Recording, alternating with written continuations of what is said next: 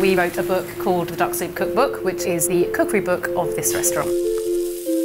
The food that we cook here is stuff that you can recreate at home. It's just putting something into a dish that makes it a bit more interesting.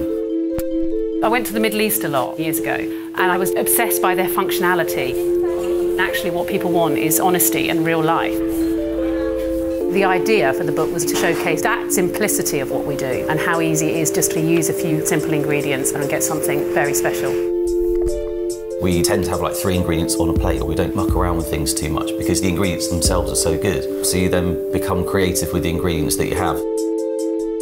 I think people enjoy the way that we cook because it is so straightforward, and it's actually just about feeling your way through and experimenting in a very simple way.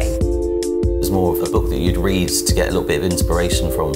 So you can have the experience of Ducksoup at home without us, unless you want to invite us, of course.